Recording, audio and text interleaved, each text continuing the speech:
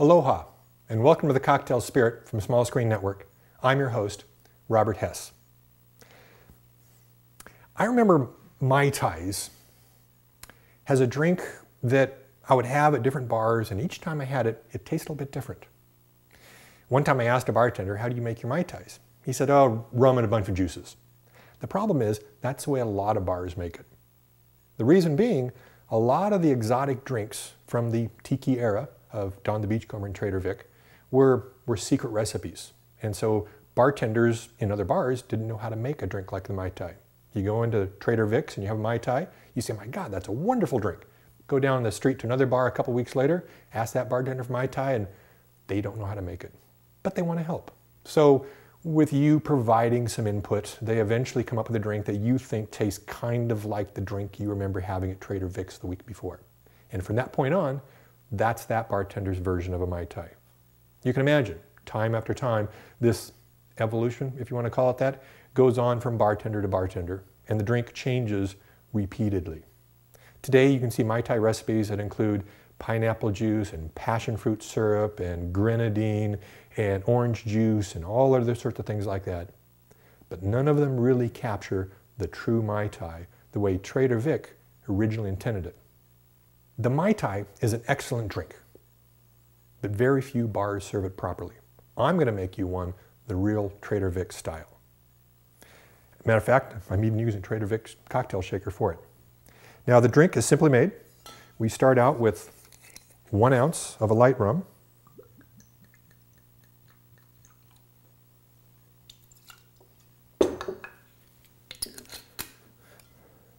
one ounce of a gold rum,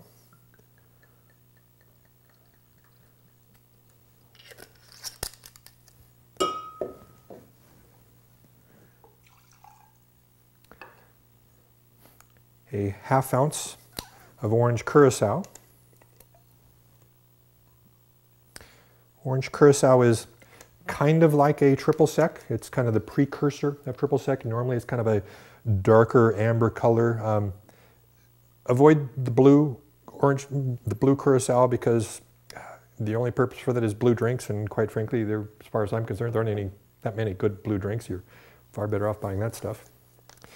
We then have a ½ ounce of orgeat. I'm using the Fee Brothers orgeat. It can be difficult to find. A lot of places aren't going to have it very readily. I got mine from kegworks.com. It's very easily available online. It's basically an almond syrup with a little teeny bit of orange flower water added to it, and it's usually a cloudy color as opposed to clear like an almond syrup is going to be. So that's both the orange curaçao and the orgeat there. And now we add a ½ ounce of fresh lime juice. It's really important to use fresh lime juice, not those bottled lime juices and stuff like that. I'm going to take and squeeze mine fresh with this nice little plier style squeezer. They work really well squeezing and straining out any of the seeds. Limes traditionally don't have seeds, but it works really good for lemons like that. And these are also available on kegworks.com. And we just need a ½ ounce of that as well.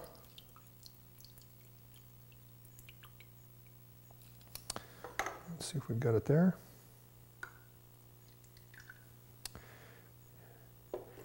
There's a ½ ounce there. Notice also I'm actually building this in the glass. One of the handy things from that standpoint is I actually know whether or not the glass is going to get filled up with a drink or not. We now add the ice.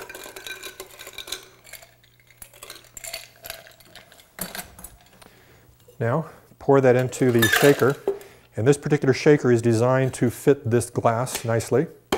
It's a little bit bigger than a standard Boston shaker.